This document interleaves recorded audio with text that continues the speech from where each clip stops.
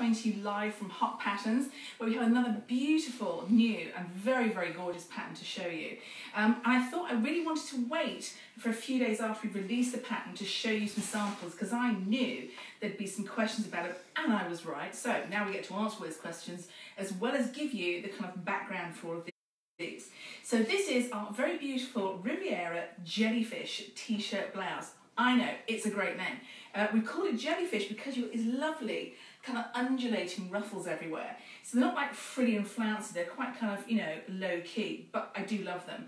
And I wanted to give you a little bit of the backstory to this, which will explain to you why it is the way it is.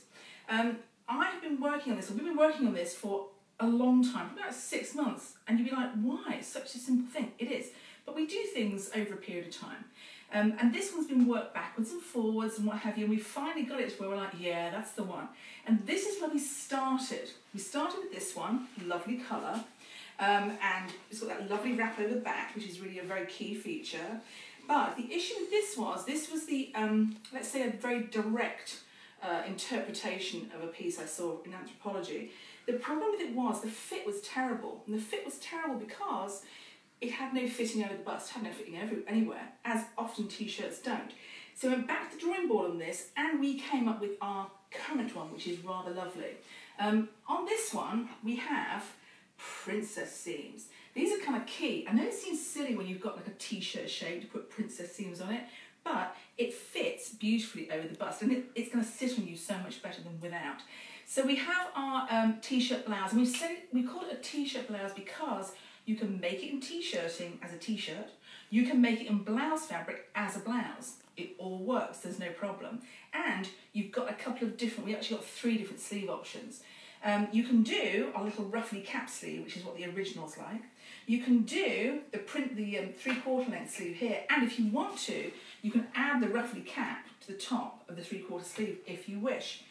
And I thought I wanted to show you 2 of them done exactly the same, straight out the envelope, no changes at all, in different fabrics. And this is them, this one and this one that I'm wearing.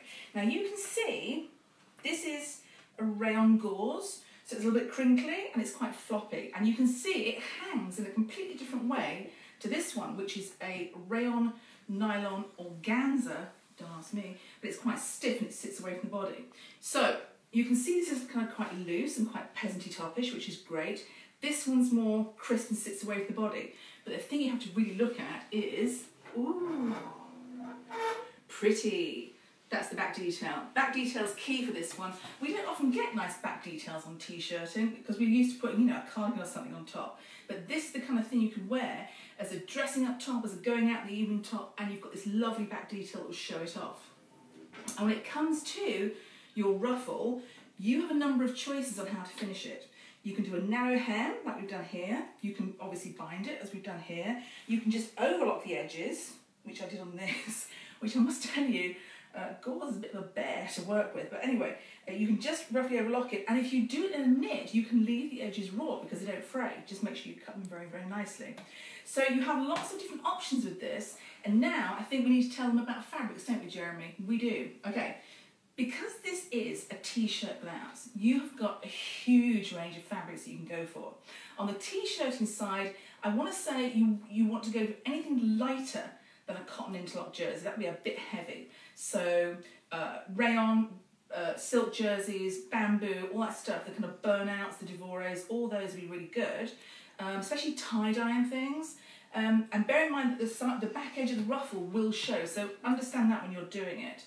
So floppy, drapey knits on this. With the blouse version, I have said on the envelope front to go for drapey ones, but you can see this is not drapey and it still works. Lightweight though, you don't want heavy things like, you wouldn't wear this in a corduroy, that would be wrong. You could probably, the heaviest you can get away with the blouse, I'm going to say, is like a soft chambray that you've really washed, which would look fantastic. So you've got lots of different fabric choices. You don't need any buttons, any zippers. The only thing you want if you want a 3/4 sleeve is the elastic. That is it. It's the easiest thing ever. Jeremy, I know you have questions for me. No, you don't. Oh, there was a question. There was a question, a very good question. One of our ladies in our sewing group actually had a very good question. She said, I really like the ruffles, but I feel they're going to be too much for me. They may be too wide. And I said to her, well, here's what you can do. I said you can do it all without the ruffles. So you have no ruffle, you have no ruffle here, and you have no ruffle cap. But there's a halfway house, which is you don't do the ruffle, you just keep it as a cap sleeve, like this. And you put the ruffle on the hem because most of the ruffle's on the back. If you want to do this, then just use the neck binding fabric piece, and that's it. It's the easiest thing ever. So you can wear it with slim things on the bottom, slim things like this. This is the Weekender boyfriend jean. You can wear them with a slim skirt, like the pull-on skirt, or sorry, the 2-hour skirt. You can wear them certainly with crop or with full. I think you just want slim. Somebody did ask about the Marrakesh pant, actually. You know what? I actually tried this on with the Marrakesh pant, my linen ones. They look great. So it's a more voluminous look, a bit more groovy, very good for hot summer days, I have to say. So yeah, that's it. That's our brand new and very gorgeous Riviera Jellyfish. Run me through make time on it. Oh, that's a good one. All right, well, it's a very good question because you know what? Depending on the fabric, I mean, this fabric caused me, I've got to tell you, grey hairs because it just misbehaved. These two, easy peasy. I would say a couple of hours sewing time. Oh, and the thing to bear in mind about your construction, you'll see this in the instructions, it's kind of backwards. Normally we do shoulder seams, do the neckline, put the sleeves in, side seams. Other way around here. It's put the fronts together, side seams first, do the hem, and then join the shoulders, and then the neckline and sleeves. So it's a little bit backwards, but honestly, I promise you, it's super, super easy. Just turn that one around again. I'll show you the back detail. I'll show you the back detail, and I'll show you on this one as well, because you'll see the difference, what difference fabric makes. See, this is a lot floppier and a lot easier to wear, and that's more kind of dressy, blousey. But I use the binding on there so you can really see the ruffle, and I think it's really pretty, really pretty, and really a nice feature. Awesome. So yes, thank you very much for watching, and now you need to go and make one of our beautiful jellyfish t-shirt blouses.